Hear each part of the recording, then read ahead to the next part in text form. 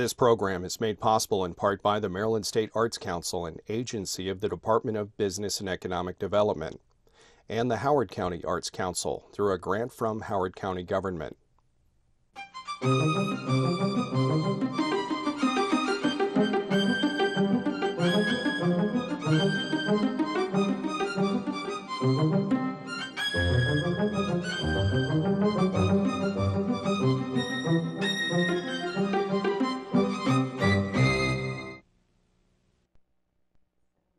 guess we'll talk about that later.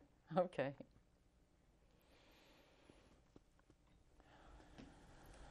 Hello, I'm Barbara Goldberg, and this is The Writing Life. And today I'm here with our guest, Joy Harjo, and she's belongs to the Muskogee Nation. And we're very happy to have her. And hello, Joy. Hello, and I'm really happy to be here in this beautiful Maryland.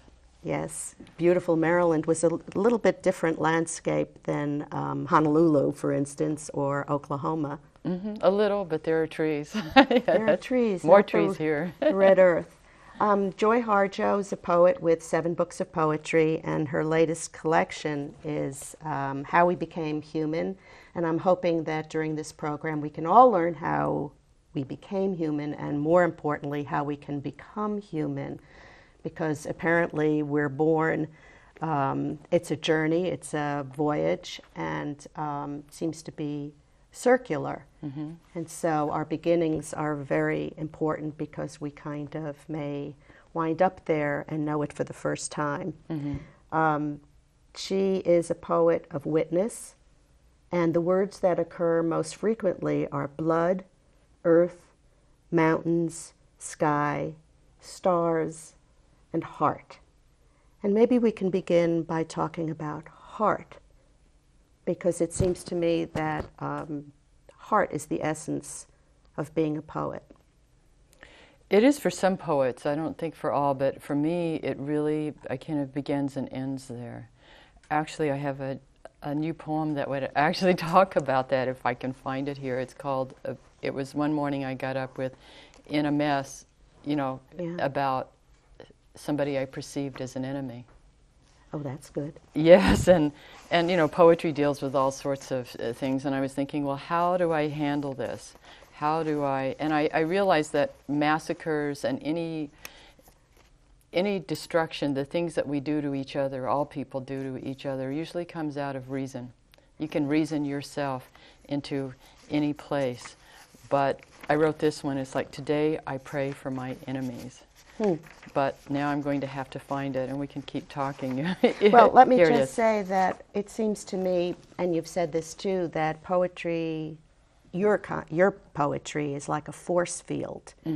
And you've often said that you enter your poetry by horseback, you go into it by horseback, which is very different from a tradition of meaning and significance in verbal ways, and that you're articulating from a subterranean region, something that's not altogether conscious, which is why these words, stars, mountain, carry a big significance. Yeah, I'm usually taken in. I think that all poems are little force fields or little houses, and I figure if I can build it nice enough that a spirit, that the spirit of poetry will come and live in it, because words are vibration. We're making our presidency, we're making our country, we're making our lives, our paths. We're all making our paths with our words, with how we speak to each other and with how we, treat each other. It's all part of that similar kind of thing. And poetry is such a distilled language. So that's why I wrote this morning, I pray for my enemies, because I don't want to get entangled in more mess. Yeah, I don't want. I want to find a way of clarity to work through very chaotic, human situations. So this one addresses the heart, and I didn't know where this poem is going to go. I don't know where they're going to go. It's not. Do you ever? No, I don't think anybody does. Even if you're writing formulaic stuff, you don't. You might have the formula there, but it's discovery. It's like a life too. A life is about discovery. You don't always know. You're always making choices, and you're always listening. To me, it's about listening. It's writing a poem is about listening. And it's interesting you say listening, because it also seems to me that in a sense the enemy is also silence, because in silence, I'm not saying listening, but in silence, that's where fear comes, that's when anger comes, until you can have the words be like the stars. Yeah, yeah. So here's this morning I pray for my enemies.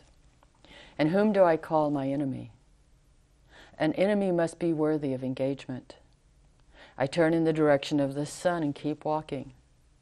It's the heart that asks the question, not my furious mind. The heart is the smaller cousin of the sun. It sees and knows everything. It hears the gnashing even as it hears the blessing. The door to the mind should only open from the heart. An enemy who gets in then risks the danger of becoming a friend.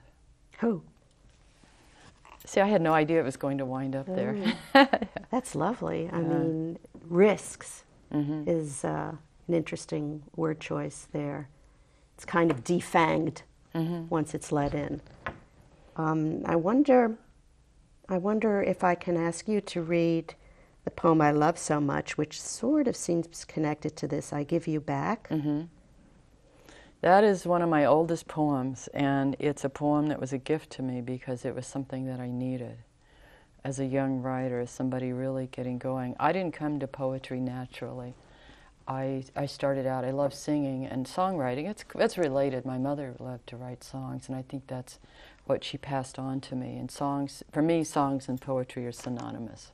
I should mention that Joy performs with a band, and it's called Aerodynamics, and that she plays the saxophone, and today maybe she'll play the flute for us, and you can hear that another kind of voice.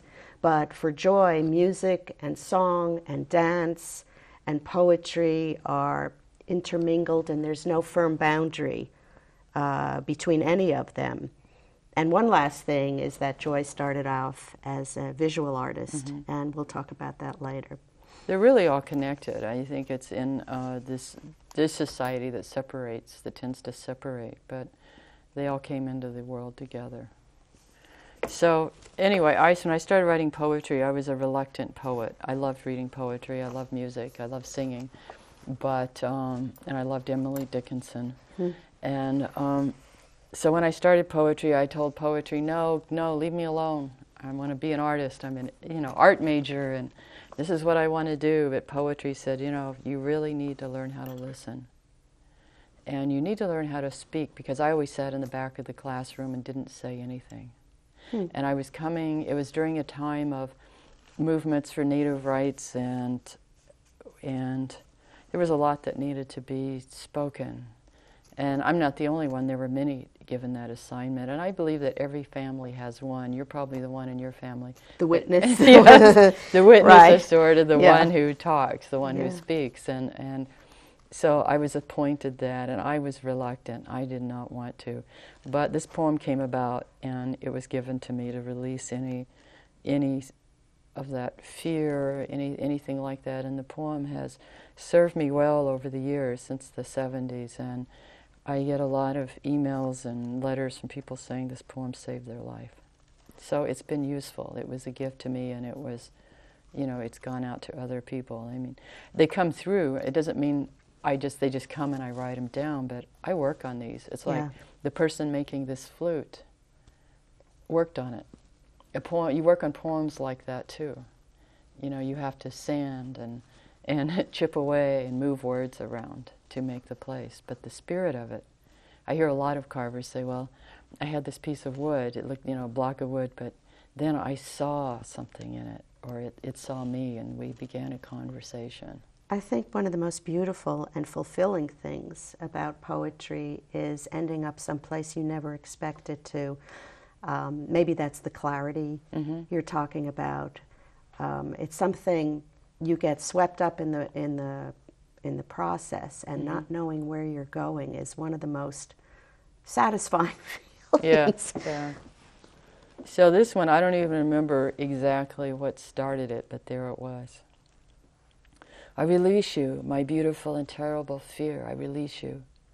You are my beloved and hated twin, but now I don't know you as myself. I release you with all the pain I would know at the death of my children. You are not my blood anymore. I give you back to the soldiers who burned down my home, beheaded my children, raped and sodomized my brothers and sisters. I give you back to those who stole the food from our plates when we were starving. I release you, fear, because you hold these scenes in front of me, and I was born with eyes that can never close. I release you, I release you, I release you, I release you. I am not afraid to be angry. I am not afraid to rejoice.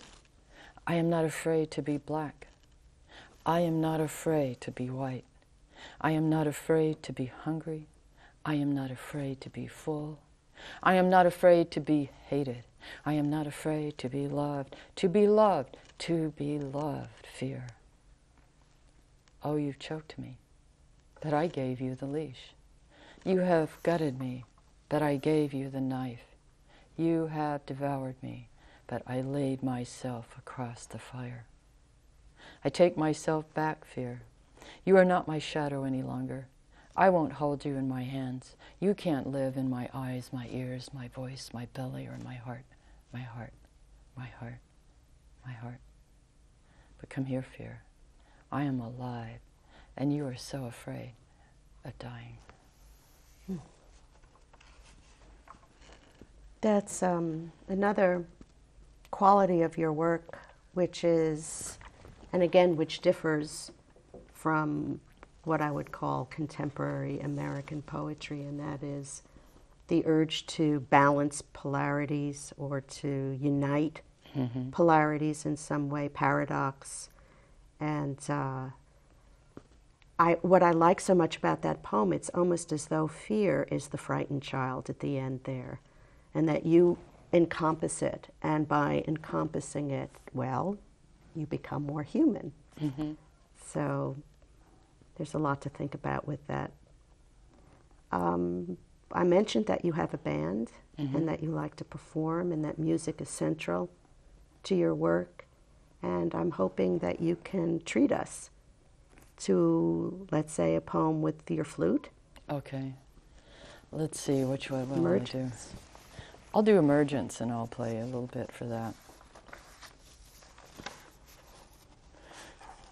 This poem was written, we all have time, there's moments, there's pivotal moments. We're always making choices in our lives. When we get up in the morning, am I going to get up or not? Or am I going to get up on the wrong side of the bed or or whatever. But this one, I wound up in L.A., and I always said, oh, I'll never live in L.A. It's going to fall into the ocean.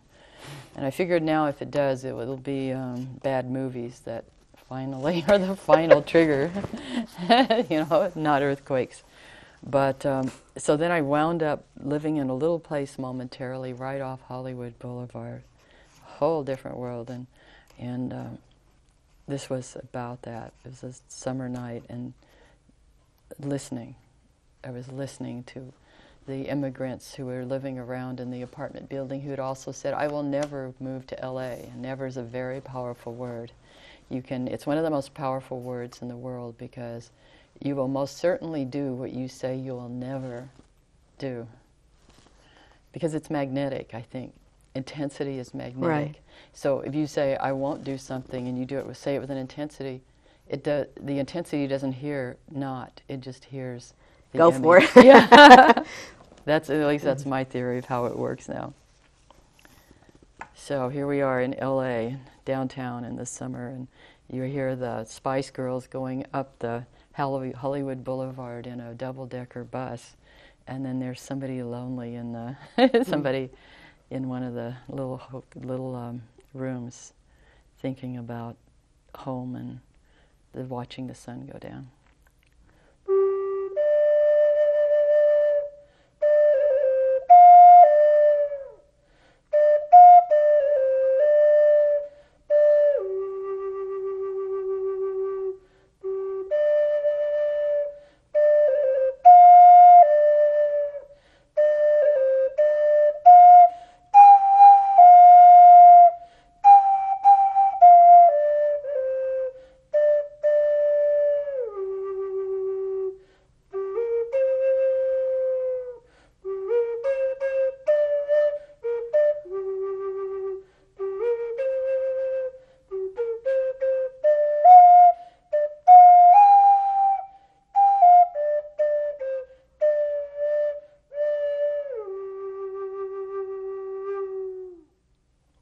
It's midsummer night.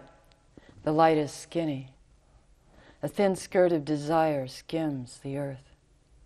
Dogs bark at the musk of other dogs and the urge to go wild. I'm lingering at the edge of a broken heart, striking relentlessly against the flint of hard will. It's coming apart. Everyone knows it.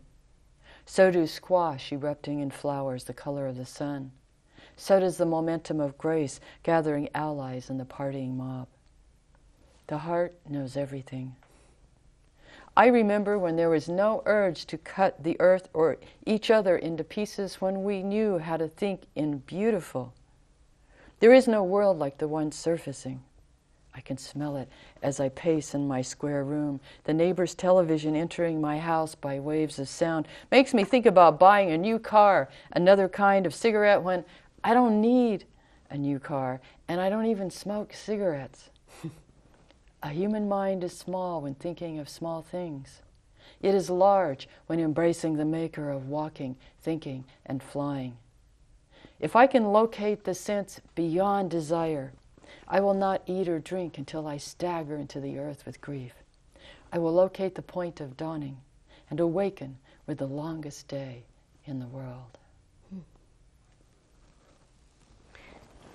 I'm thinking how community, the company of like-minded people in a way, has so often saved you from that feeling of isolation, say, in a foreign culture.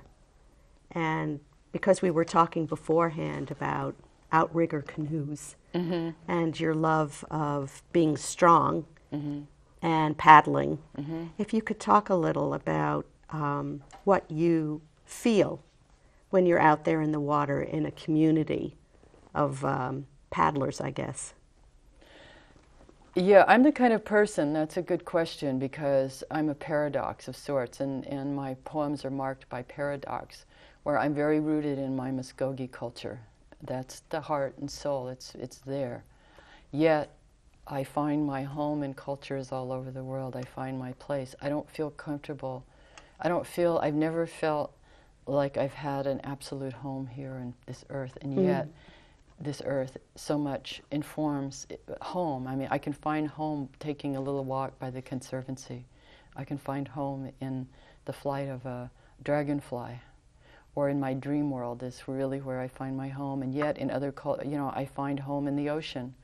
I am an outrigger canoe paddler. I find a lot of connections between Hawaiian paddlers and riders and myself. But I've also found connections with Stanley Kunitz up here, and with other people from all over. With, in poems, I can find my home in a poem, or in meeting somebody in the airport and sitting and visiting with somebody who's taking care of a baby. It's the home. I think that's what I've had to learn, and is that my home. It's in here. It's in here, and it's the root is in with my tribe, with the language. And even as much as I've run away from everybody, I always come back.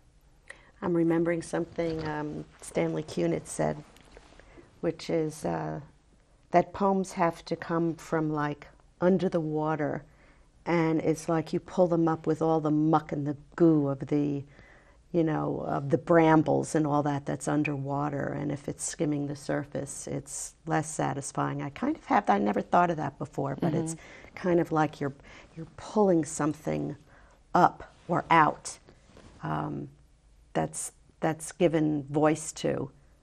So I find that really interesting. I wonder if you could read perhaps one of your prose poems that has to do with that sense of home.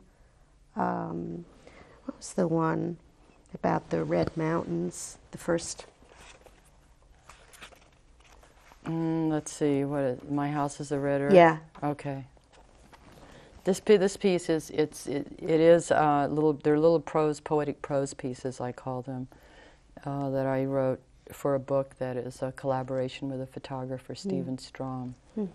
And I'm about to do my own book of photographs with prose. I've been photographing, and I'm working on that also. But this one is to give back. The piece is actually to give back and to say thank you to this land that gives us so much but asks for very little from humans. So I'll just read a few parts of that. My house is the red earth. It could be the center of the world. I've heard New York, Paris, Tokyo called the center of the world. But I say it's magnificently humble. You could drive by and miss it. Radio waves can obscure it, words cannot construct it, for there are some sounds left to sacred wordless form. For instance, that fool crow, picking through trash near the corral, understands the center of the world as greasy scraps of fat. Just ask him. He doesn't have to say that the earth has turned scarlet through fierce belief. After centuries of heartbreak and laughter, he perches on the blue bowl of the sky and laughs. We love that crow. Yeah. As a contrast. They're always doing studies on human behavior. That's what they're doing. Yeah. True. Yeah, they're involved in studies. They're reporting back To the creator of all of us. Now, you have a poem which mentions the breath maker. Mm-hmm. Who is the creator? Well, in the Muskogee, there's actually a word that we don't say out loud much, but is the creator of all, and it's the same of all. We all go back to the same place. Breath maker is Hasagara Masi, and when the Christians came, they linked on. It's and that he, she. It's not a he. That being is the one who is in charge of breath, which is so important to humans and to our our existence. When we take our first breath, it's a promise. It's a promise to take it on. Say we're going to take on it. We're going to take on our part of the story. In the Hebrew language, this is really interesting. The same word is soul and breath. Kind of a wind that comes in, and also the name Abel and Cain and Abel means wet breath. Wow. Of course, he gets knocked off pretty soon. Yeah. Anyway, he was the one who knew what kind of gift to give to the Creator. And that's something I'd like to come back to too, which is a sense of the sacred, of reverence. But on something you write later on, you talk about Saint Coincidence. How does that fit in? That just came about. You never know. That poem is very much a story that's kind of based on the Seneca creation story, the woman who fell from the sky. And so I wind up with this story, and I don't even know what set it off, of a woman falling from the sky and landing in the Safeway. Good place. Yes, and Saint Coincidence was part of the whole, it was part of the winding around. Well, that's the other thing, food. It's almost like food brings us back to the things of this world. I mean, that you are someplace sacred or holy, and then you walk to the refrigerator, or you have a cup of coffee, and that kind of is a transition into the everyday world. I'm wondering if in your real life, whatever is real, that the border, how does that work in everyday life, the border between that other world, the deeper world, the more human world, and our everyday world? How does that... You travel back and forth many times a day. I do, and I think I always go back to being a child, because when I was a child I could see and move between the worlds in a much more fluid manner, and I marked the day that I went to school and was taught not to know those things was a big shift, was a huge shift, and I have spent, poetry for me was a way of honoring and getting back to that kind of movement and travel between what is called dreams, which may be our real world. If you think about it, when we're all going to die eventually, everyone, and what are we going to? We're going to be in that dream world. That's the more real. That's, if you think about it, that's absolutely. It's there it is. Center of your universe, and actually, this is a good place to come to a close, because you mentioned childhood, and that's something you knew in childhood. It's like an up we forgot as up we grew, or something like that, that there's some kind of relationship that is certain and known and intuitive at that point, and that we kind of need to come back to. And do we have time for another brief flute song? We'd love to hear that. Okay. I'm going to sing a morning song in Creek, and then, let's see. Harjo igana mahalajas, aga lachka ira galet, Harjo dilachet achamgas. Hetlusat mo era hojet, oba funga vlafan wijalisa chamgaras, chapin godly goes, the red dawn now is rearranging the earth. Thought by thought, beauty by beauty, each sunrise a link on the ladder. Thought by thought, beauty by beauty, the ladder, the backbone of shimmering deity. Thought by thought, beauty by beauty. Child stirring in the web of your mother, don't be afraid. Old man turning to walk through the door, don't be afraid. Now the flute's in a different key, but I can go for it.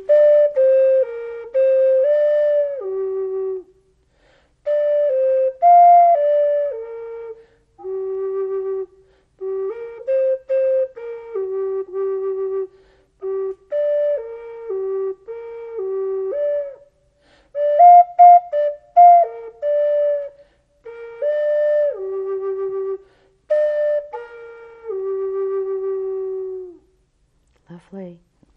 I've been here today with Joy Harjo, who has many projects for the future. She is going to be writing her memoir, or maybe you're deep in process, and children's story, and giving a huge performance in what city in California? In LA. In LA. It's a one-woman show, and then I've got a new CD of music with some of the songs from that show. Right. So we're privileged to have Joy here today, and privileged to learn some ways, some paths we can follow to become more human. And thank you for being here. Thank you very much.